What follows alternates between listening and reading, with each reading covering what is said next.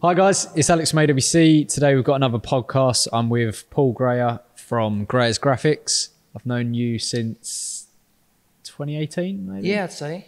We both went to business coaching together, and then we've used each other's services for the last 2 years pretty much. Yeah. I think I had my van wrapped. You did, yeah. And then we met at Action Coach. That was didn't it. we?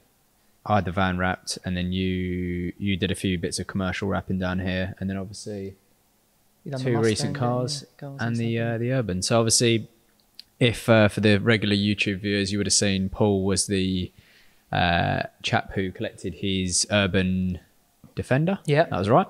And he's here today to collect this absolute monster behind me, which is you describe it. What is it? Yeah, it's a bit of an animal, isn't it? Yeah. Yeah, no, it's a bit of a beast. But just looking around it, mate. You've done a really good job on it. Appreciate that. Really good job. It's a Well happy with that. Challenger Yeah, Hellcat. it's a Challenger Hellcat. Yeah. SRT, is that anything to do with Yes. it? Nice. Yes. So how many? I didn't realise how many models actually do in that really? Challenger. Yeah, I think they've got like about 7 or 8 different and is models. Hellcat the... No, you've got the Demon, which is pretty sort of... someone did ask me, so I put that photo on Instagram, and Yeah. someone said, is that a Demon? I didn't have a clue what a Demon was, so I just agreed with him. So it's not a did Demon. ya? It's not a Demon, Hellcat. no. It's no Demon in But that car. Is that 800 brake, is it? It's 707, don't quote me on it, yeah, 707 brake, but That's it's nuts. fast. Yeah, it's- rear-wheel it's- drive. yeah. Paul's got a perfect day to collect it because it's nice and wet Pissing outside. down? Yeah. Yeah. He's got 2 keys as well. Did you call it the valeting key? Yeah, you've With got... 500 horsepower, obviously nice and low, and then Yeah. the red key, which is 707 or whatever you said. 707, yeah. Pretty So, impressive. yeah, I think they've said that people with a Hellcat, you should just drive it with a red key. Yeah. Like, don't drive it. You don't buy a Hellcat Yeah, to drive to it with drive a it black with key, a- but yeah. Drive it pretty for the mad. economy. But don't things you? like that, you don't know unless you look on like social media and YouTube Yeah, and for stuff. sure. You don't realise them sort of different extras you get with cars. But no, it's really, I've Yeah. been really pleased with it. I literally picked it up last Friday. It And is beautiful. before that, I had a classic Mustang that Yeah, you that was cool. The detailed gold for me. one. That was Gold really Mustang. nice. So do they do those in right-hand drive? Was it all? No, all they're all left-hand from drive? the States. Yeah, they're all from the States. And are they but- import or? Yeah. Oh, sick. I think it got imported in late 2019. And what yeah. year is that? It 19, is a yeah, 19. it's 19. So, yeah, it is a big car as well. We had a Rolls-Royce Dawn in here yesterday, and I was saying that's like when that comes in, every other car is dwarfed, bar that. Just looked at it and it was a similar bloody size. So So I big old bit of kit. they actually come from a place in Hampshire.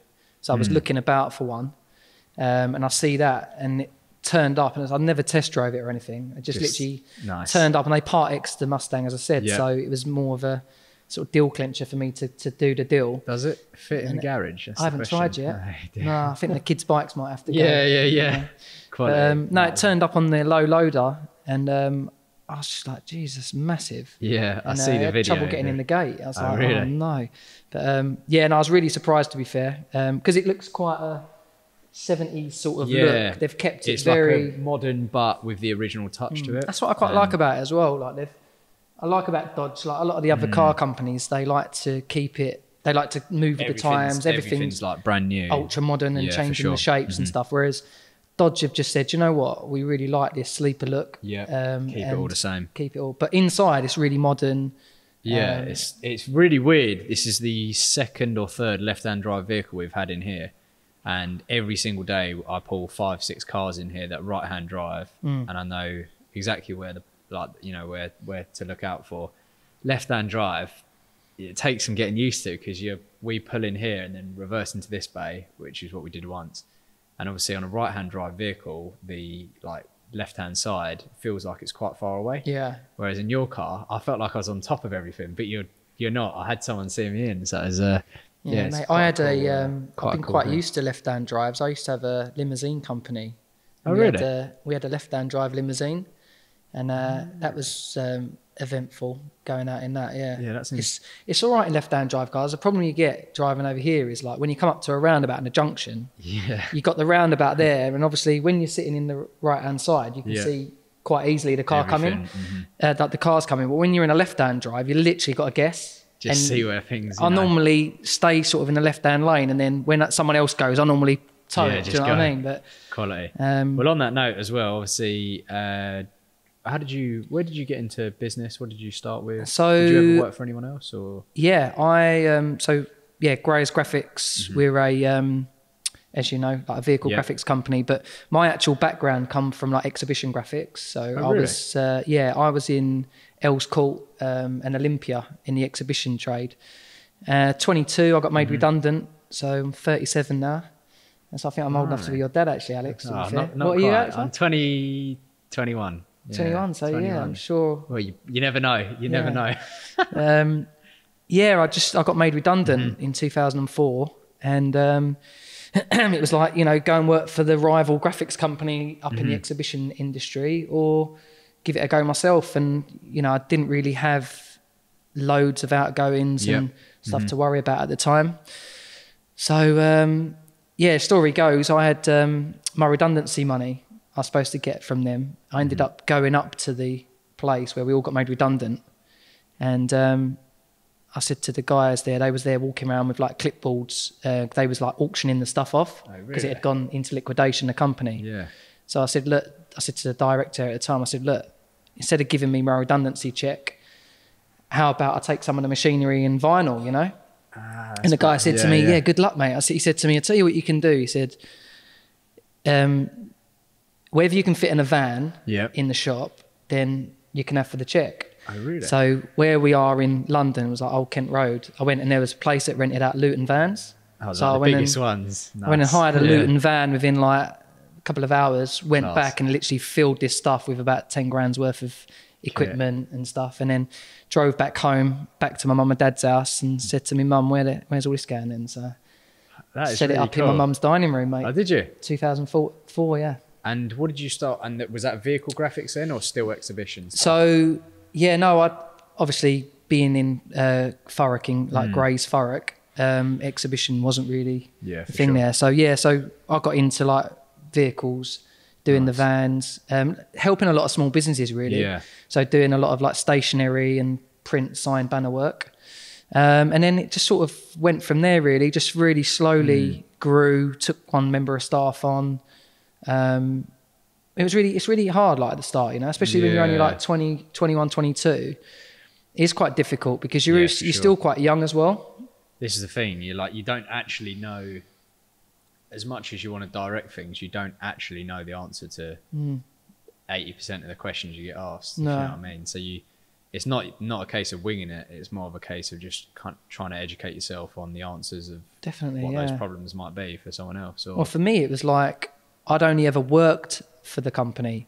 So I had to learn business from like the start. Do you know what I mean? Like even down to things like chasing money, making invoices and running an actual business. I don't think there's anything that, like, if someone ever came to me and said like, what's the best step to start a business? I think the best tip is just like give it a go yourself, because you learn so much. Like I remember I could probably go on a course and learn how to do some basic invoicing and all this, but it's the things you learn from. I remember being at home and like age 14, and I always had this mindset of I've got to be as professional as possible. Now at the time, not to my kind of knowledge, it was like I was going a bit too much for just the car wash. It was a car wash on the drive. Yeah. People were paying £6, but I was like, how cool would it be to age 14 to give them an invoice? Didn't know what an invoice was.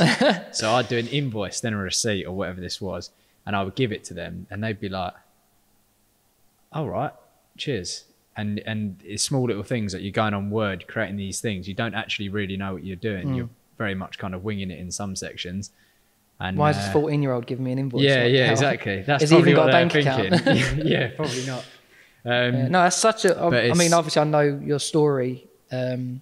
I remember from when like Mark and stuff was telling me, and that's just amazing to know that back then, even at that age, quite cool. Isn't it? I mean, 14, mate, I was jumping out of trees. Do you know what I mean? Like, honestly, still doing that as well. I'm still doing it. Yeah, but no, it's great to know that you had that right from the start, that mindset that you wanted to do things properly, and mate, that's the only way that we know, don't we? Is to do stuff right, do stuff properly, do it to the best that you can physically do, and that's you know, 99.9% of the time, that's the best you can do. So, but following on from what you were saying, so what was this, age 20? So yeah, 22. I was 22 in 2004.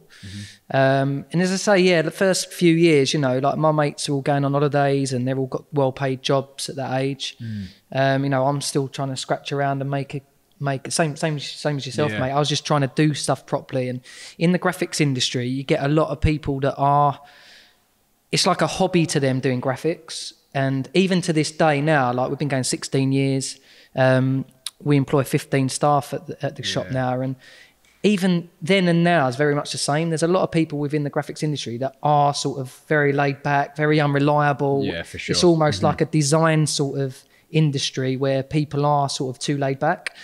So right from the start, mate, I just like really pushed the service. Yep. And made sure people were... I think that is... It's reliability, really. I think that is important because I was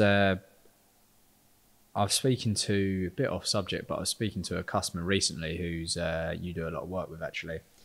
And he was saying, like, the industry you're in is actually powerful because there's not many... You think, like, car wrapping wise, there's some big names there which have done very well. But commercial stuff, there isn't really. No. Or I don't know if there's a big name where you're like, yeah, that's the commercial place. Not but really, now no. it is becoming like your greyers. I mean, it's very easy for me to call you and say, can you apply this vinyl on the van? And, you know, you turn up, you've got an absolutely lovely unit now, especially thanks, mate. a new place. And then obviously get it all sorted and it's looking nice and smart, like, well, hopefully ours looks now. Yeah, no, that's it. I mean, yeah, you're completely right. There was a massive gap in the market. From where I come from, exhibition, there was no one doing the vans. I mean, just to give you the insight, like when I started doing my own business, people were still painting vans.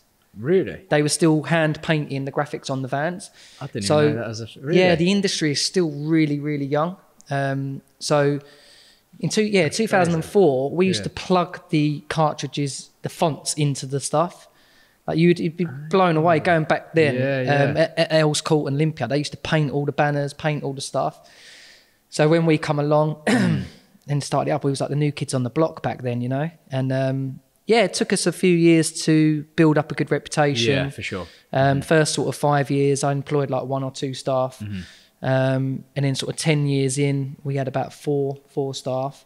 But still keeping it very sort of close team. Was the original unit that I came to the first? No. I was I was at Askew Farm Lane. I was renting a place there, and then 2010 we bought that unit that you see, the first unit, that unit you see. So we bought the that was quite a cool. Did you build that place? No, it was it was like a derelict sort of place, and we just refurbed it up pretty much like what you've done here, refurbed it up and stuff. But we could only fit 2 vehicles in there. Cars. So we was very much, up until last year, we was quite suffocated in the unit we was in. So we could only fit, even though we was doing, like, we had a good team to do the work, we could only really do 2 vehicles at a time. So then obviously through March last year, we took a big 6,000 square foot unit on, and that's really where I'd say grown. Yeah, I was speaking to I think it was Jack today about you. It seems like from an outside perspective, you've been, I don't know, I obviously haven't known you for that long, but steady, and then as soon as that new unit's come on, it just unleashed. There's what, 5, 6, 7 cars being done a day. Yeah, I think they done 9 vehicles today. Really? Yeah, in there. So there's a team of 15 there now, and I think sometimes you've got to take a gamble and just go for it. Do you know what I mean? There's always risks there, and obviously with risks being there, what is there a biggest challenge that you remember going out through that? Or what, with a new unit? Just in general, like obviously there's challenges. I mean, there's challenges every day in there, really, and problems. Having your own business is a big challenge every day, isn't it? But for sure. I think the biggest challenge I ever have being like a business owner is just being able to trust staff. I think that's been my biggest thing. We've gone through staff. We've also still got some very loyal staff that's been with me for sort of 10, 12 years now. Really? Yeah, I've got Sonny's been with me for 10 years. Has he? Gary's been with me for about 7 years now, yeah. Really? Adrian's been there, I think, 5. So yeah, there's been some stuff, and you know, it's with staff, you get ones that stay on the long run, and they're there for the bigger picture. Do you know what I mean? Yeah, for sure. And it's nice to be able to grow and show them what the bigger picture is. Now they're sort of management now. You do a lot of vision stuff with them as well, don't you? Like vision boards and dream boards for them as well, which is quite a nice little touch and idea. Yeah, I think as well, like I know we was going to touch base on it, but when I started getting involved with where I met you from, Action Coach, having a business, and you know, we was both running businesses that, in all honesty, we was just doing everything. So I'd be 1 minute I'd be invoicing, the next minute I'd be running out, picking a vehicle up, dropping it back off, helping design, then jumping out, fitting. Like a lot of, not so much stress, but a lot of, it does create stress. There's a lot of things on small shoulders, if you want to call it that. And I think that's when we've taken on staff members that have really, really helped with that. You notice when, because it's become the norm now, you notice when that person's away or, you know, like I think I've got a really, really good team. Charlie, Jack, Ryan, hopefully taking on a valeter as well this year, you know. Good. It's getting everyone on the same board, same picture, and driving for the same results is really key. And I'm critical, like I know it, but it's so it depends on the day. You know, like I do change quite a bit, but I'm pretty critical on. You might have been doing a job for ages and then or I'm always kind of there to say, have you done this? Have you done that? So that's the bit like, I'm a bit controlling, but I think you do have to be. I think you've got to. So where it all changed for us a lot was putting in a system and a process, so that it's nice to have staff and grow staff, but unless they've literally got a structured process to their day, it's hard to inspect it. And once we've done that, you've got to inspect what you expect. So if you expect them to do that and lock that up and clean that and sort that out by the end of the day, if it's not inspected, then it's not going to get done. No, exactly. And once we started doing that, and a big thing that I'm sure we both do, the default diaries through the coaching thing, and with the default diary, you know, the staff member knows exactly what they're doing throughout the day. Everything by that day, if they've done that, is all ticked and covered. It's just process, isn't it? Like we created processes that we still change weekly, I'd say. I probably created this massive process thing a year ago, or just as we came into COVID, the original lockdown when we weren't working, of like structure of, right, the client, they're a lead here, when do they convert to, like, when are they getting converted? Are we analysing that data? All these different bits that we're trying to kind of juggle. And from that, each time you can increase or improve the efficiency of that process. So for example, when I was over the road, where I used to rent a unit like in a shared space, and I was 15, 16, 17, 18, I think, and someone would drop their car and that's it, you know, cheers, I'll talk them through what we're going to do, and that's that. So now we've got an iPad, you've got a drop-off form, we've got photos of the car, signatures, you know, what else do you want? Everything's critical and professional, and that's how I like to see it. But I think I've noticed with your company, which is what we've done as well, is until you do department things off where you've got people doing just that and that and that, when you do start growing, then you can start seeing where the weaknesses are. So for instance, for us, where we was having a lot of everyone doing a bit of everything, everyone's running around like headless chickens, you don't know where your weaknesses are. So if you've got like a weakness with fitters, instead of getting the designers down there to start fitting at 10 o'clock at night, you go, we need another fitter. So keep them up there. And then that's when you do then start growing each department rather than just growing a business. That's the thing, because I think the problem is at the moment we're one man down in some areas, which is like our valeting side, but we then pull different people from different departments. So, you know, like Ryan, who's just come on as operations manager and detailing and all that kind of thing, will then get pulled to do valets. Or Jack, who's meant to be on the phone, is then coming out here and doing bits, and we're all, you know, getting a bit clustered. We're getting the jobs done, and that's a sign of growth, though. Like, you're not gonna have a departments off and say, oh, we can't do that valet because we ain't got no one to do it. That's when you start realising that, do you know what, if we get someone in, I'm quite a strong believer on apprentices. Like, I've had a lot of my staff have all started from an apprenticeship. We've just taken on 2 new apprenticeships. Oh, really? Actually 3, actually. We actually we applied the right way. Do you know what I mean? We put it all on LinkedIn. We've done like a really good campaign about an apprenticeship scheme that we're doing. And I had like 6 people in the room. And honestly, what I had in front of me, I took all 6 on. They were so good. Yeah, they were all like 18 to 22. And they just really like was passionate about the business and stuff. And I wanted to take them all on. So there was only 2 positions, like a design position and a rapping position. We ended up taking 2 rappers on because they were just, I just couldn't turn down the opportunity. That's a good thing, isn't it, really? That's really good growth. And I think, you know, having them on an apprenticeship wage for that first year allows you to build up the work for them to then take them on. Yes. And our apprentices do really well. Like, you know, they're on an apprenticeship money for a year. Once they've done that, they're getting paid on their ability, you know, so they're on really good money. Interesting way of looking at it, because we're, like I said, we're looking on taking on a valeter at the moment, and that's like a critical role for us because it's the person who, you know, you can't control what's not going on in the unit. Yeah.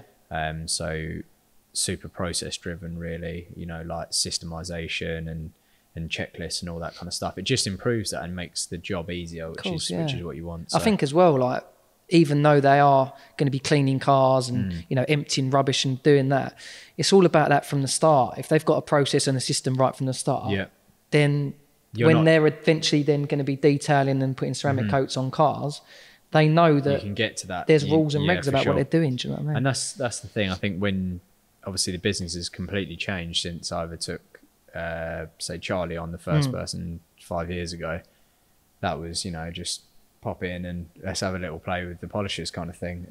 Whereas now it's a completely different process. But I mean, I'm blown away with your accomplishments, to be fair. Like, in all honesty, how long have you been going? Well, I started cleaning cars in the driveway in 2013. 2013. When was the business started? I started, so I called that Chapo's Valeting, which was actually registered on the HMRC when I was age 13, because my dad was like, oh shit, what's he done? Like, you know, this ain't good. Chapo's Valeting it was. And in 2016, I moved across the road, shared facility, just had one little bay in the corner.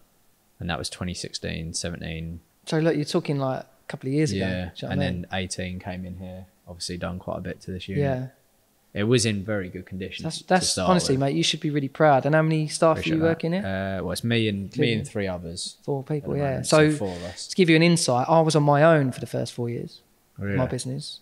Yeah, I was working on my own, just building up the business on my own. So from what you've come from, 4 people already, you're doing really well, mate. And you are, obviously you are still really young. So still young. No, I'm still a young one. And do you know what as well? A lot of people in our industry, the people that we know, when I put pictures of the Defender on and even the Mustang and stuff, people said, oh, the AWC, I've seen them. They're really good, yeah. And they all know you are as well. So you are making some good moves in this sort of... That's exactly what you want. I mean, it's just the power of networking that we're learning at the moment. You know, like Instagram and social media is great, but the amount of leads that come off Instagram compared to someone like yourself posting, you know, like a great testimonial, and then similar kind of people are going, you know, I'll have mine done. One of your mates, I think, with a GT3 RS commenting, you know, I think I might get mine done, all this kind of thing, because I find that people buy it off recommendation. People buy off people, way definitely. more than anything else. I think as well, what I like about what you do is we've taken probably 16 years to get like a proper process and the stuff that we do, which is like the testimonial videos with Edan from Landed Media. Shout out. He's sitting there over there. But, you know, we've taken like quite a few years to build the business and to get them sort of things on board. Whereas what I like about you is you could quite easily have taken another couple of cars on and the customer service and drop the customer service, but you don't. You want to do it that way, and you won't change the way you are, which is brilliant. You know, it's brilliant. Like, it's all, if the cars were there, it would be all great to take more on. But no, you get a better service at AWC, honestly, than you do go into a Range Rover dealer to get your car. Honestly, that's a powerful point. You know, you do, mate. You do, and I think you just keep pushing what you're doing, because where you don't compromise on your standards, that is the right way to do it. It's the only way to do it, and definitely. That's why you get so much recommendation, don't you? Do you still do reveals of your reps with the because it's the small little touches that also just the cloth over it, which is similar thing to what you don't do, isn't it? Because I remember picking up the van, there was like a little sneak shot on Facebook, and I was well excited. That was a funny day, wasn't it? Because I went down that I stayed the day. I dropped off the van in the morning, and I went to that pub. Oh god, yeah, the Oaks. I was in there on my laptop. Do you know how many people have been killed in that place? And I'm sitting in the corner like. But yeah, it looked amazing. I'm surprised you got out there alive. Mate. Alive with one piece and with my laptop as well. Yeah. Funny. Any big steps that you got coming or future plans for big Graves, steps? So yeah, I've got a few property bits as well. So along sort of the way, I've always sort of used my businesses to create investment to buy property and stuff. So I do quite a few, I've got quite a few HMO properties. So that's another thing that I sort of do on parallel to the business. So I've always used the business to make money, to invest money. Yep. I do invest quite a bit of money still in my, still in the business. But yeah, I've got a building I've just completed on Friday actually, which really is nice. It's got 4 offices and 2 shops. So I'm gonna turn that into like another HMO. And what is an HMO? House of multiple occupancy, or occupation, one of them ones. So yeah, it's just people renting a room basically. But I've always done it like quite hotel-y, like you know, I haven't done it like a typical room Standard, share. Yeah, that's really cool. I've done that, so I've got that going on this year. And I think for me, I'm just trying to build the business so that I'm not so much relied upon in the business. So it's so important. Like I set a goal 19th of July this year to, what I say is basically the business can work without me. You know, like what Mark would say as such, the business can work without me if I wasn't here. So it just means that, and it's certainly getting that way. There's a few little bits we've got to improve on, and that'll be a massive achievement at say 22 or whatever. Yeah. But the main thing is what? Forgot what I was going to say. That's the first time in any podcast I think I've just flopped it. Oh well. That's right. Where were we? We were talking about houses. Carry on, you're fine. What is it? What was I talking about? What's your thing you're going to do this year in business? Let's just roll from that. Yeah. This year, we're going to take on a Validator. So that's one thing. Yeah. So big mile steps this year. Yeah. I think just Do you think you could leave your business for 3 months and come back? What do you think would happen? That was the plan. Was that what you was going to say? That's that would be the genuine plan. That's kind of why I set that date. But do you know what? I think not quite yet. I think with coming away completely from your business, it is quite difficult. Obviously, everyone wants a business that runs without them. The reason why I got involved with like the business coaching and stuff was to learn all them processes and learn them all, so that almost like if you look at the McDonald's franchise, so like you want to be able to have a month off. Yeah. I wouldn't want any longer than a month off because I'm so passionate about what I do. I'd still be there and I'd probably just get in the way. So this is the thing. I still want to be quite involved with my business, but I think it's good to get your business to a stage where it can make money without you. Yeah, that's the tough thing. Like the problem is as well from the outside perspective, especially at my age, like everything looks, you know, like the unit and all the stuff looks great, but it is hard, especially this year, trying to make money. In this current climate as such, but you do like, I don't want that to sound like poor sod kind of thing, but but it's a big challenge, the thing right? with businesses, and I think it's cool that once you get that income in each month that's like consistent, to then put it into things like property or that's my biggest advice I'd say is, in all honesty, the properties that I've done over the last sort of 16 years, they do make me more money than the business. But it's not so much that, it allows me to keep the money in the business, to invest in the business. True. So my living and what I do it with my property, but the business I allow to just plough money back in the business, leave the business there, and especially over the last like 3-4 years, it's really grown because I have done that, and we're not afraid to take on staff now. Yeah, and invest in new people or new building, like you said, because you must have spent a fortune on the new place as well. Yeah, we got it like a shell. And to be fair, when the landlord said to me what the rent's going to be, I was like, oh my God, what is... Yeah. But you break it down and you think, you know, what do I need to do to be able to make that work? And I think I've got... I know you're a big believer in like living your goals and living your dreams and that. And I think sometimes you've just got to look at where do you want to be, what do you want, and just be there. Yeah. Do you know what I'm saying? Like, just do it. There's a guy, James Finelli, I think his name is. He's like, he does podcasts and bits on Facebook. And he was, I'll nick this one from him, but he was talking yesterday about a lot of people have themselves so caught up on the past. You always think about regretting the past, and you're always questioning yourself about the future, but you don't actually live for now.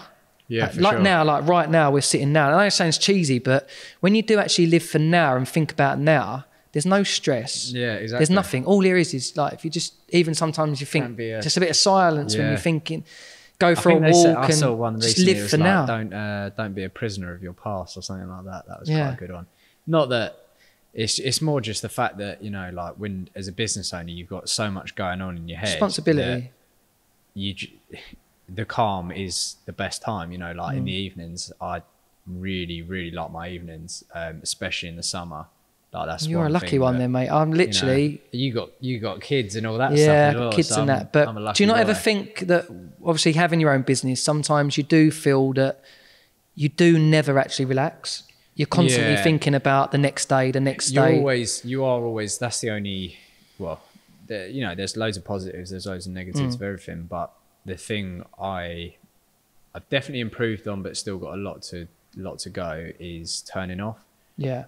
Even when I'm on holiday, you know, like I'm still, I've got like, I shouldn't have them, but I've got like cameras on my phone, so I'll just check them once a day, you know, okay, that car's still outside at 9:30. I shouldn't do it because my staff know exactly, you know, like they're great, they've got their own heads and they've got their own vision and they know what they're doing, but I've got that, you know, not controlling, but I think it's because it's a good thing. If I didn't have it, then we wouldn't be here. But I think you've got a big thing with trust as well. Did you go on holiday without the phone? Yes, mate. Yeah, nice. So impressive. 16 years, and it was only October last year that I'd done a 2-week holiday in Antigua, and I left my phone with Leon, like my GM at the shop. Yeah. And that was the first year, literally. He came to my house the night before and went, right, give me your phone. And I was like, oh God, yeah. And I literally gave him my phone and I went, listen, anything at all, just ring Joe's phone. He went, I'm not going to ring her. No. He said, literally, I've got Joe's number, like my wife. Yeah. I've got Joe's number.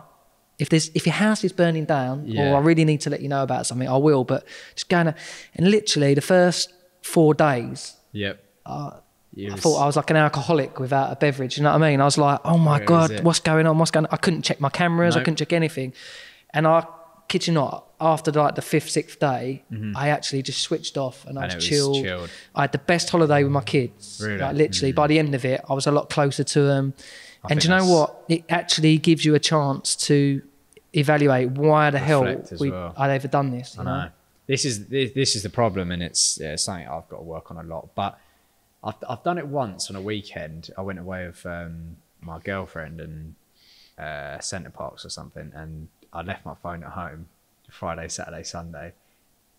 And it is the first, because it's, you know, everyone is addicted to their phones. Yeah. Like, you're like, where is it? You feel a bit, but once you relax after that first day, you know, you're chilled out and you're like actually enjoying everything else apart from. I think the biggest thing for me with my phone was I've got like 16 odd years of clients that just want to speak to me, just want to deal with me. And for me to now then to try and turn around and say to them, oh look, there's Leon's number, there's Leon's email. Can you deal with Leon? It came across at the first stage as being a bit rude, and people are like, oh, who does he think he is? Like now he's too good for. But at the end of the day, I always think this as well, and I do get back to as many people as I can, but sometimes I don't have the time. If you like, a quicker response will come from the landline or anything like that, because because you've put the process in. But for sure, some things I do like is, you know, like when you do get an old customer. I remember one, Clifford, we used to do his car on the driveway. My dad used to drop me off and I used to charge him 20 quid for a wash. And then a few hours later, my dad would pick me up, put all the stuff in the back of the car and head back. And he came in the other day and we did his car, and it was quite cool because it's like 7 years later. Journey you've done, We don't still charge him 20 quid. But, you know, that's good though. It's good. Yeah, no, 100%. I understand what you mean. You've got to be able to put that in place for the customer to then realise that that is the best route. Yeah, for me to best help you, let me put you on to Leon, or you put you on to them. Often better at me. Or do you know what? Honestly, what I do. If anyone is watching this podcast who's my customer, you get a better service when you go through the shop. You get a better service. All I'll do is go a week later, oh God, I forgot to get back to that person. I didn't get them a price. And you think, once I've now done that, I can relax a little bit more and know that they're getting a better service. Do you know what I like as well? Is I like when I come to work and I see a job there and it's completed and I've had no dealings with it at all. I don't even know the job or the customer, and they come in and they go, "Oh, you're right, it's Leon about," and he turns up and I'm like, "Yeah, I'll just get him." Yeah, this is the funny thing. Because obviously similar kind of thing, you know, like everyone always wanted me, you know, even when Jack started and the original plan was get Jack to be like. Jack's very good, isn't he, by the way? Yeah, he's really good. All the team are really good, very very fortunate, and everyone's asking for you. And then suddenly I was coming back on the A13 and I was like, funnily enough, after coaching, I said to Jack, I was like, do you want to do this collection, like first collection or whatever it was? And it was a green BMW 3 Series touring. I remember it. And I was coming down the A13 and this car went past me and I was like, holy shit, like a car's just left me and I've still done it, but I haven't done the collection. And now most people come in and they're like, I'm washing a car outside and Jack's in there, like, Jack in? And I'm like, yeah, it's through there. Brilliant. Yeah. It is a very weird feeling. So I know it's a good feeling though. It is a really good feeling. And do you know what? We're both actually quite fortunate because we have both actually got really good teams, and you are as good as your last employee, as they say. And you know, you deserve who you employ. Yeah. So if you don't look after your staff, if you don't do vision and dream boards for them and let them know that you know, we obviously through the coaching thing, we're doing the dream boards where you want to be in 5 years. But I'm quite a strong believer that, you know, it's not just my business, it's a collective's business. So we've just redone our like vision, mission and culture. And I'd done it about 2 years ago with Kent, bless his heart. And when I'd done it there, it was my vision, mission and culture. Do you know what I mean? It was like what I believed in. And the staff never really sort of believed it or worked from it. So, and that's exactly like you think about it, like all you think, why sometimes someone sent me something, it was like, you are the business owner, all right? So there is many things that you're still going to have to do or whatever that might be. And I think sometimes the best thing is understanding that is for sure pretty powerful. Yeah. But they just didn't really, this was like 2 years ago. They didn't really get it and they didn't really understand why I was doing it. And then I remember going into like a team meeting with them and I put £1,000 down on the table and I went, right, I turned the board around. I went, if anyone can read our vision, mission and culture back to me, you can take that £1,000. And as they were looking at each other like, shit. And none of them got it. And then literally I was just like, now that board's just got to go in the bin. Yeah. And then it's only really this year that we done like a collective. We've obviously took on like customer service people now and some more sales people and stuff. We've got a collective, got everyone in the boardroom and said, look, where do you want to be? Where does the business want to be? What does it look like? What's the vision? What does it look like in 5 years, 10 years? We all built it together. Yeah, and now we've done it. Really people do believe it. I mean, our vision is to create wow moments for our clients, but deliver them consistently. That's really nice. I don't get £1,000 for that, but yeah, we all come up with that. And let me try and read it back and I get £1,000. Yeah. And then, and the staff really do believe that. And I think sometimes keeping it a bit more simple is all you want. And just, dedicated roles. And you see, like, I always see Sonny and Leon, in fact, posting on LinkedIn and that kind of thing, building their own stuff, which is really... it's building good audiences. I mean, both of our businesses are quite a visual business. Imagine if you sold, like, toilet roll or something. Do you know what I mean? You've got nothing to really post about. You've got nothing to get, like, everything's different, excite isn't it? With people cars, about. like, sick. You got this new, especially now you can do big stuff. Like, can you do Arctic? Yeah. That's the reason why we moved in the unit we're in. So HGV is really where we're pushing our we want to be specialists in that. And is that for cabs or the rear everything? As well? Cabs. We're doing Essex bulk tankers. We do a lot of the tankers as well. Wow. So we can fit about 3 of them in at a time. The big tankers. Yeah, and I think sometimes it's good to like pivot the business to think, you know what, none of our other competitors in our area can get one of these big Arctic cabs in. Yeah, it's just doing something that's, I mean, there's plenty of work out there for everyone, but it's just doing something that small bit better than, well, as long as you think that, then what is there else to do, really, if you know what I mean? So, yeah. How did you, question for you, like how did you feel you like pivoted the business through COVID and stuff? Yeah, it's a really good question. I mean, I think it hit us all pretty quickly. Yeah. Especially last year. I mean, we're all really used to it now. But I think when I've said it many a time, I was on a walking weekend, funnily enough, with my dad and a few of his mates and some younger people as well. And this COVID thing started coming about and it was a bit more serious. And then suddenly you get back, and then on the Sunday or the Tuesday, whenever I got back, it was like, we're going into a lockdown 2 weeks. You know, it was 23rd of March, then, like, so I came down here. I was like, right, straight away, let's do a video.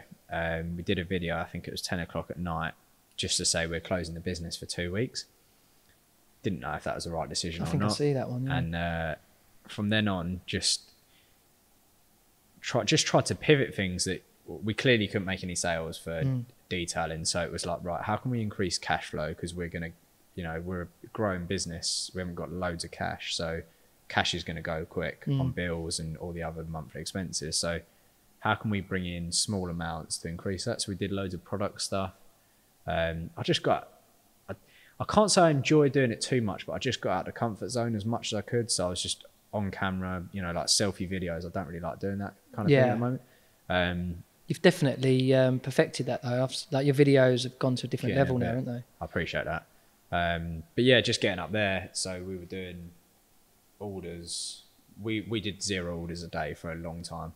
And then we just, nothing, I know, small numbers, but 10 wheel brushes or whatever they were a day. Yeah. And it's small things that you're like, right, okay, we've got something to cover that, this, that, and that. And it was looking at the bigger picture on what we can do now. The amount of people that were messaging and saying, you know, like, this is the end of the world.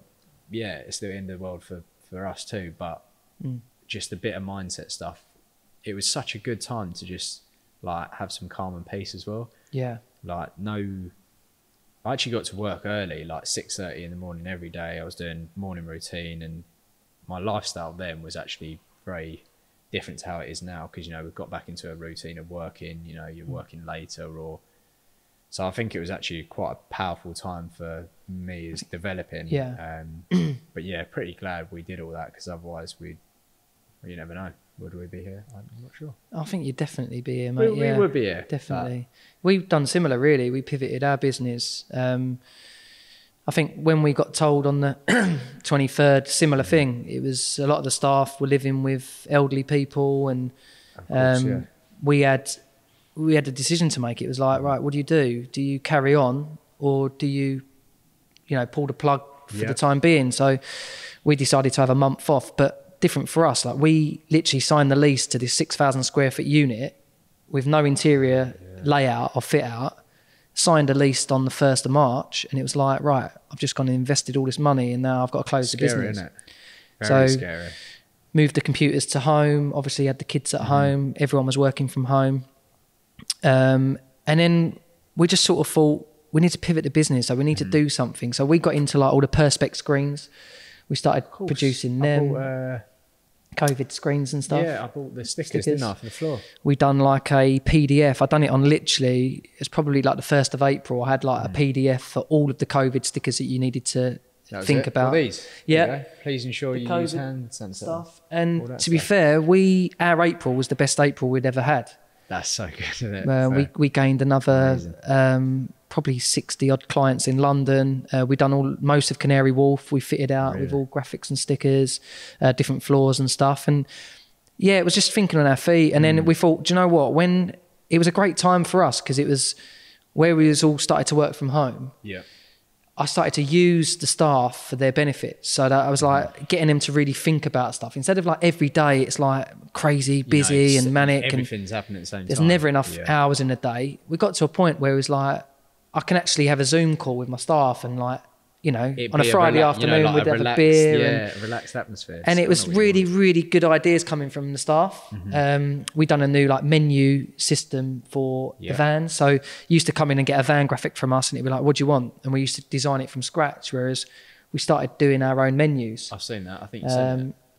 Yeah, like 1 to 20 on the different vans. So when someone says, I want a van doing, we send them 20 options. So that they can make the option. And it's got the price on there. It's quite transparent. And do you know what? I know COVID's obviously been real shit for a lot of people. But for business, it slowed everything down for a good month to say, do you know what? Reevaluate everything, why you're doing it. And then we just made it easy to sell to people. And that's what you want. Pivoting's really, really important. And especially if you're in a shitty time like that, you've just got to do something. Like if you hadn't done that, you wouldn't have had the best April. You'd have a really slow April, wouldn't you? Really, if you're not doing any cars. Well, we probably would have given the keys back and not bothered doing it. I mean, there's obviously different people out there, and I'll say that about the staff as well. You know, we was getting quite a bit of negativity, and it was like, oh God, what's going to go on? Are we still going to have a job? And it's like, look, you know, we ain't going nowhere. This week's going to be stronger than everything. Let's just figure out how we got to sell it. The kind of leadership as much as you can, and you know, like no one, even the most intelligent person in the world, would have known that was going to happen, or the answers especially for that long as well. Questions. Like we're a year in, and we're fingers crossed getting out of it. You know, maybe soon. But yeah, pivoting really, really important. Adapting and changing and trying something new. And it was. You think how much things have changed as well, like bonkers, isn't it? Especially with like the Deliveroos and the Uber Eats and stuff. Even the transport. I mean, a lot of our work is the transport industry. So we do like the HGV graphics and stuff. They're like ordering like 30, 40 lorries, these companies. Like I've tripled in size. Oh, God. A lot of transport. You look at things like Amazon and DPD and stuff like that's all people are doing. Quadrupled their business. Obviously it's sad for a few businesses in events and you know. I think that's a bit of a tough one, because as much as I say like adapt and change and all that, there is a few industries there where I certainly feel for some people where there very much is not many options. Like a lot of them have been doing a lot of takeaway events. Stuff though, haven't they? You Yeah, know? that's true.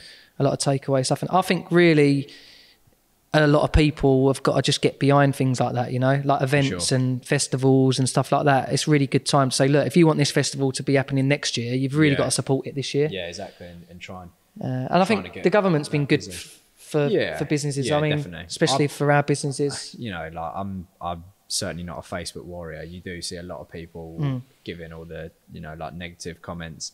I'm not going to put my personal politician head on and look into all that, but I think it's the same thing. The government haven't ever gone through this as well, so give everyone a bit of time to sort it out. And like all these grants and all these different things, the majority of them you can't claim or whatever they might be, but at least there's an option there. Because if it wasn't, it could have been a lot worse. You could give away, you know, you could give a business crazy amount of money and they still be doing something wrong. But you know, I think you're right. Like these people that are obviously in Parliament to do this, some people aren't going to agree with what they've done and stuff, but you know, these guys are on like 70 odd grand a year getting absolutely abused on telly and stuff. And I think, how would anyone else do it any different? Whatever decision they're going to make, some people are going to There's always going to be, this is the thing, it. there's always going to be two sides to every decision, story, however you want to call it. But I've got obviously the other business I've got, a schoolwear shop,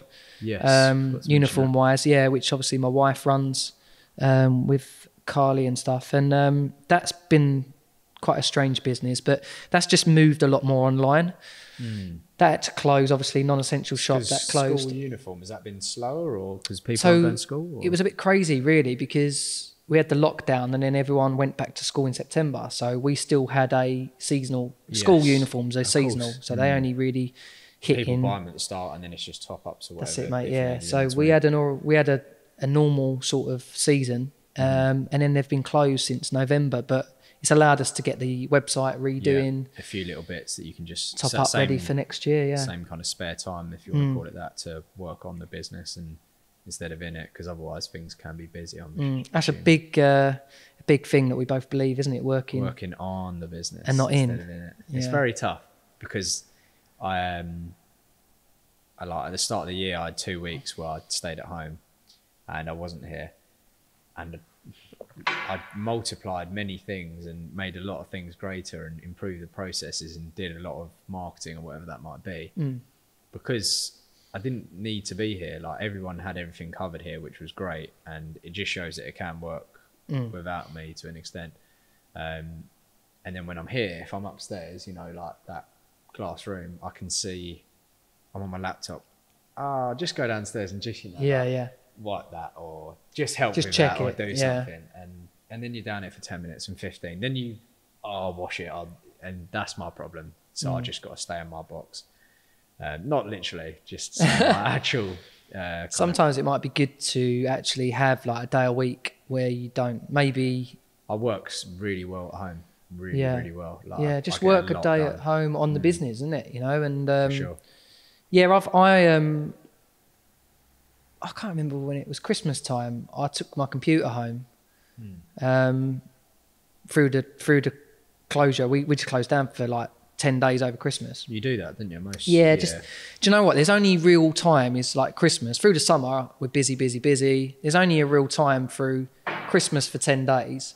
We just shut down and go, do you know what? Everyone's just going to have 10 days Take off. some time off. 2 weeks really off, relax. So I took my computer home because obviously I wanted to just update. And then January, I know Paul Flavin, who's my coach at the minute, Paul said, leave your computer at home. Just leave it at home. I thought, well, that's a bit of an ask, that. Do you know what I mean? But do you know what? It's still at home. Really? We're at March now, and I just go into work and I have an hour with that staff member, an hour with that staff member, an hour. Otherwise, I was going in, just scrolling, refreshing my emails. And just to do things, for sure. Yeah. This is and it's great because, you know, I go home, I'm trying to get home for like 3 o'clock now, and I then check my emails at home. And so basically all you're doing is just getting home at 3 and then coming down here to collect a new car. Yeah. I guess so, really man. Good. Well, I think we'll probably wrap it up there anyway. Yeah, thanks, mate. That's been probably about 45 minutes, my estimate. But I think that was really interesting, listening to your story and bouncing some ideas and talking about some different stuff. And I'm sure it'd be good to maybe do like a unit tour video or something. Yeah, like cool. That in the future. Anything you want to do, come down and bring Mr. Edan. Mr. Edan. And bring the cameras down, man. Come and I'll show you what's going on down there. Do some bloopers.